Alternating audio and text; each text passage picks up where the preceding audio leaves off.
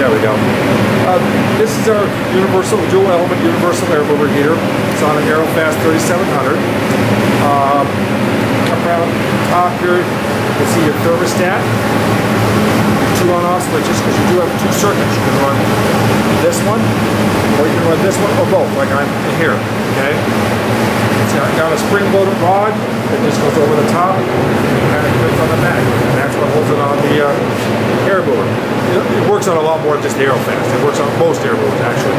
This is the side where the on-off switch is. This is a cord going to another fan that we're not using at this time, but it kind of gives you an idea how to set it up and use it. Thanks.